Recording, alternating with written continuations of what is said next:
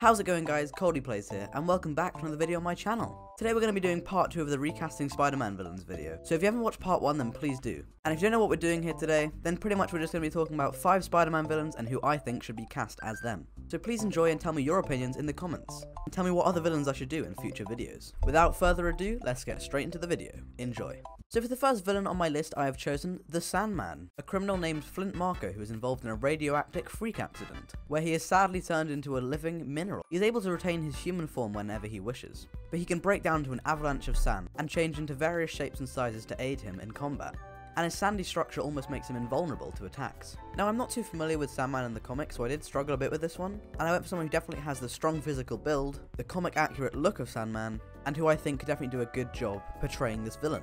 So the actor I've chosen for Sandman is... And his name is John Cena!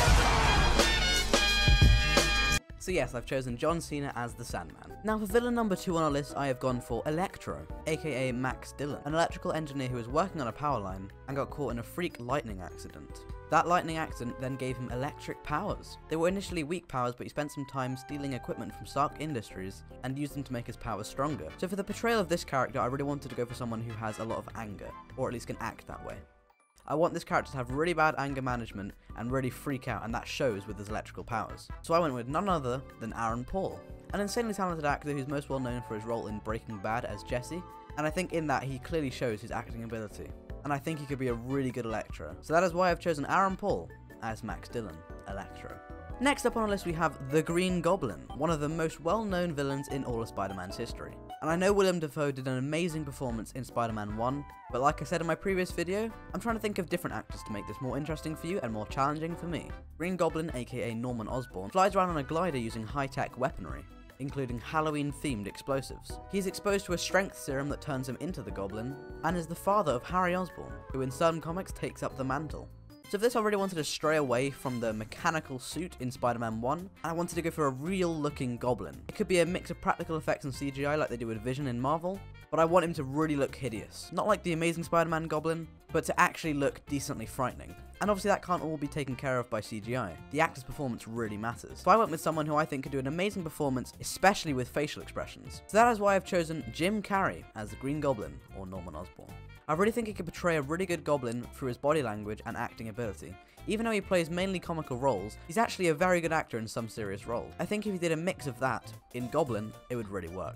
So yeah, Jim Carrey as Green Goblin. So for the penultimate villain on my list, I have gone for Cletus Cassidy, or Carnage. Carnage is very similar to Venom, but he's more disturbing and a lot more powerful. You see, Venom represents hatred, but Carnage represents chaos, and he is the ultimate result of evil alien merging with an evil man. So the actor I've chosen for Carnage is none other than Cameron Monaghan. There's quite a few reasons why I've chosen him. He's young, has the comic accurate look, and has a lot of experience playing an insane character, as he is seen as Jerome Valeska on Gotham, pretty much the Joker. And I know Woody Harrelson is going to play Carnage in Venom 2, but like I said, I'm choosing different actors, so I really think there is no other choice than Cameron Monaghan as Carnage. And for the final villain on this list, I have chosen Kraven the Hunter, who is a renowned big game hunter, who aims to kill Spider-Man to prove he is the best at what he does. But he maintains a code of honor and justice, treating his adversaries as equals.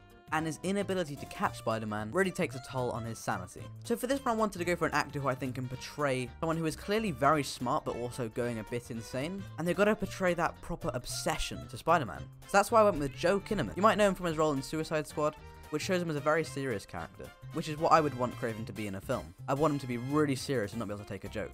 And I think he could do a really good performance as this character. So that's why I've chosen Joe Kinnaman as Kraven the Hunter. Thank you guys so much for watching this video. I really hope you enjoyed it. I put a lot of effort into these videos, so it would mean the world if you could like, comment, and subscribe. And please tell me your opinions in the comments. I love debating and talking with you guys. I reply to pretty much every comment. And my final message for this video is that the first episode of my podcast has officially gone live. The podcast and me and 2 other friends talk about movies. And for the first episode, we covered Spider-Man 2002. Then please click the link in the description to go to my podcast and watch episode number 1 on YouTube or Spotify. Thank you for listening to that little self-promotion. And anyway, love you all, stay safe, and peace out.